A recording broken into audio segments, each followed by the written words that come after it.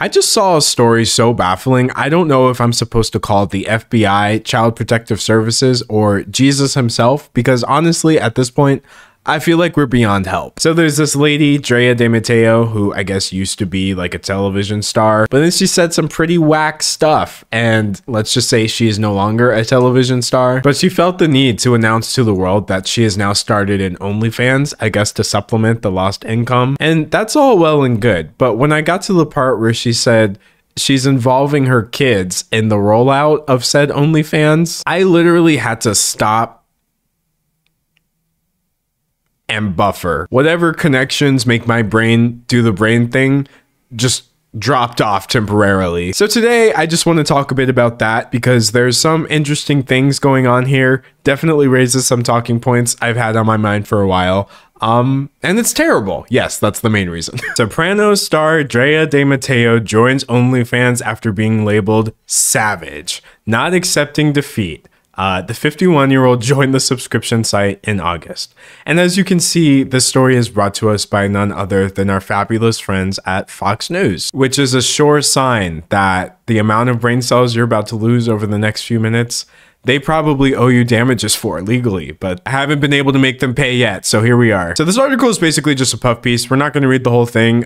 Trust me, you're going to see what the important parts are. Sopranos star Drea de Matteo doesn't care what anyone thinks about her decision to join OnlyFans. I know some people have said some nasty things about me having joined OnlyFans, but you know, the way we see it in this house is mommy's a warrior, not accepting defeat, De Matteo told Fox News Digital. So we're starting off strong with this whole I have ops and they're coming for me narrative that everybody like this likes to spin. It goes on to explain she's charging $15 a month. I just pulled this article up to see what else that $15 could be going to. You could buy yourself a mini waffle maker. Dude, you could get yourself a reusable nylon bag. You could even, for only $12, buy yourself the world's smallest Jenga at Urban Outfitters.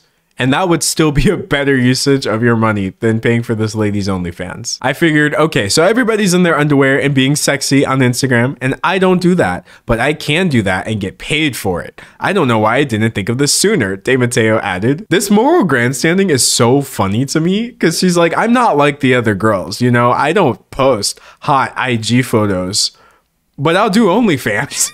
Like, to be clear, OnlyFans isn't really the issue here. If that's something you as an adult want to do it and get the bag, honestly. But I mean, when you see her reasoning for this, you're going to understand how ludicrous some of the stuff is. So she goes on to explain that the reason she's been blacklisted from the industry or whatever is that she refused to comply with COVID-19 vaccine mandates. This lady's an anti-vaxxer, I guess frequently speaking out against vaccines on Twitter. She says, I guess you could say I was a bad girl because I did not follow the rules a couple of years ago. So I don't want to be at the mercy of mandates or strike or anything like that ever again, De Matteo said. And so this is really what I want to highlight here. No one did this to her.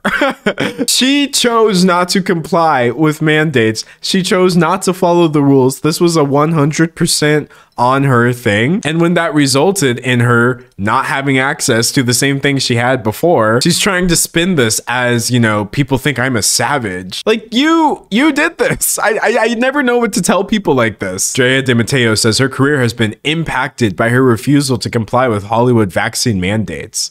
Yeah, no kidding. Let's say I just start refusing to comply with YouTube's rules. I'm like, you know what? I don't think YouTube's rules apply to me. I shouldn't have to wear clothes in my videos. When I very predictably get my channel banned, it would be a little silly for me to sit there and pretend to be the victim when this was all up to me. But that's not all.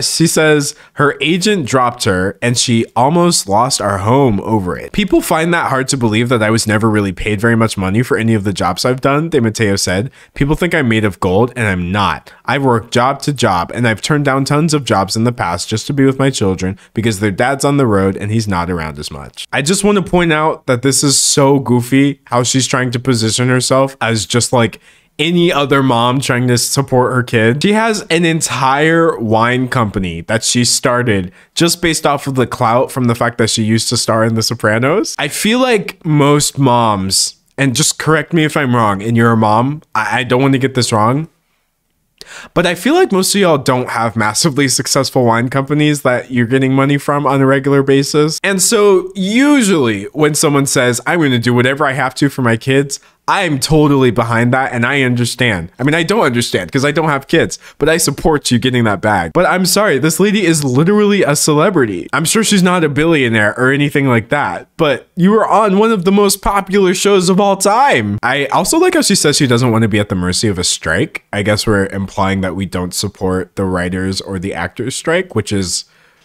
awesome. Really glad you were in the industry. These are the exact kind of people we need in Hollywood, clearly. I just don't care. I don't. I'd rather save my family than save face, she said. All right, so this is where the article lost me. Well, I'm going to be honest. They lost me when they said that she was anti-vax. Because I cannot believe that this was not only said with her entire chest, but then published, and she really thought this was going to make her look good. The Sons of Anarchy star says her boyfriend, Robbie Stabler of the band All Them Witches, and her children from her relationship with Shooter Jennings are supportive of her work on the site. So already I'm like, what do you mean your kids are supportive of your OnlyFans career? But oh, she clarifies, my kids were the ones that were like, do it.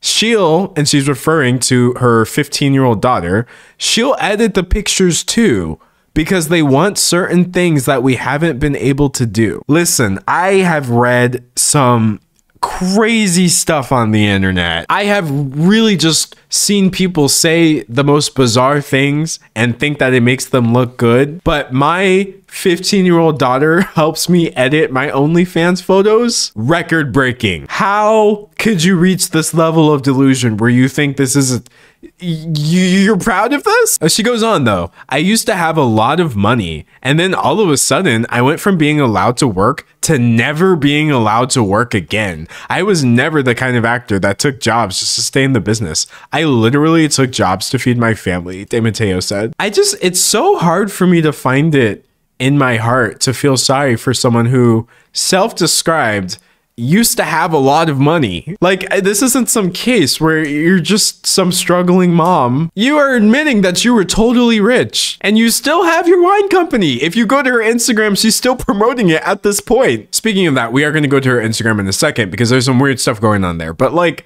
bruh. So when people make nasty comments about why I would have done that, my response is, darn right. I hope you're never in the position I'm in. I take care of an entire family and a lot of other people who depend on me. She also revealed her kids have read the comments about her decision to join OnlyFans, which worried her at first. I know that my daughter read an article and read some of the hater comments. I sat down and I go, you know, mommy is not the things that they're trying to say. She's like, we don't even have to have this conversation. She schooled me, said De Matteo. And I'm like, bruh, on its own, I have such nebulous feelings towards this exchange.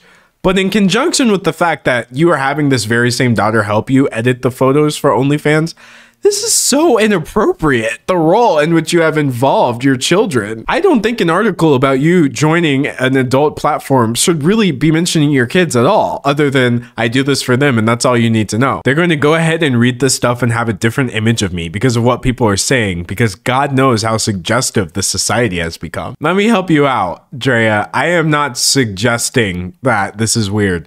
I am declaring it. Bro, I cannot believe this is a real article. Like, I think part of the reason I'm making this video is like, if I don't share this with someone, I'm gonna think I just hallucinated this. So it goes on to talk about like what she's doing in her life now that she's not acting as much. And they bring up her darn wine right here. And then it goes on to say her OnlyFans work is funding personal projects like a t-shirt printing enterprise with Stabler. So whereas the actual moms who are using OnlyFans to maybe support their children, because that is all they had and rent is due, you're turning around and investing that money into your other businesses that you have because, and I can't stress this enough, you are rich.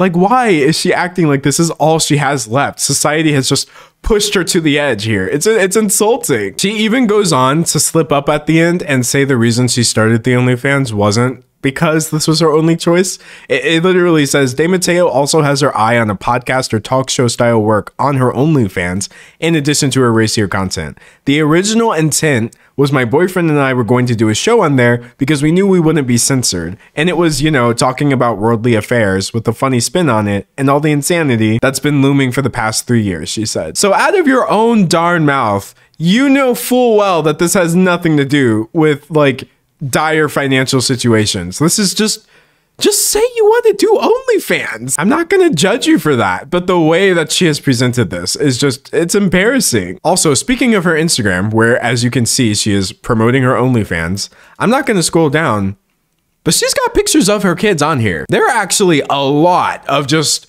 these 12 and 15-year-old kids' faces being blasted all over the darn internet. And that is just such a huge pet peeve for me. I absolutely hate when people are trying to promote any form of adult content, but you also think this is an appropriate platform to paste your kids' photos and what? Sorry, I'm literally short-circuiting right now because I can't believe this is real. I also just want to loop back to Fox News for a second and say that the fact that they are doing basically free promo for this lady's OnlyFans, when she's in this very article talking about inappropriate stuff she's doing with her kids involving this OnlyFans, you know darn well that Fox News would have dragged anybody else for this. They would have been like, oh my gosh, like OnlyFans is corrupting the society and there are children in danger. They always say, think of the children. Okay, well, magically, when somebody here actually espouses your same anti-vaccine narratives, it's no longer think of the children. It's like,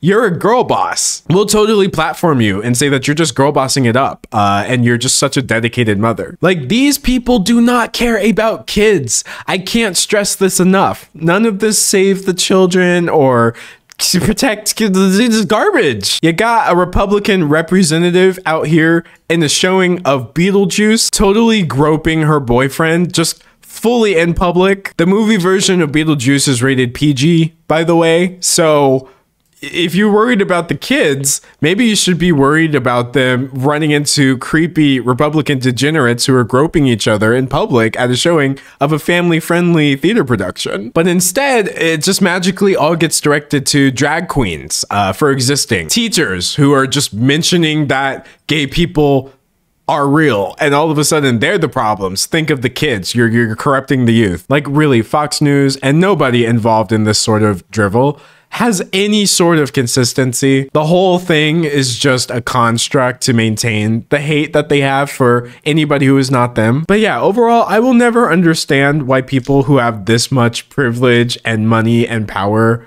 open their mouths to say these dumb things in the first place. Like, you could have just kept your comments to yourself, gotten your darn shots, and we wouldn't have been any wiser that you hold these really dumb views. If I was a celebrity and I had awful, awful opinions, I'm not gonna lie to y'all, I would just keep it to myself. This is bad, but I would be like, wow, so many people are giving me money. I'm just gonna zip it and let them do it. You know what I mean? But instead, we've got our J.K. Rowlings and our this lady and our you name it, just determined to ruin their reputation over absolute nonsense. And I mean, if only it was nonsense. A lot of this stuff winds up being really harmful now that I'm thinking about it. But yeah, we've got the kid interns, which is not a new concept, except the kids are your children and the job is OnlyFans. So I think I'm just gonna log off for today.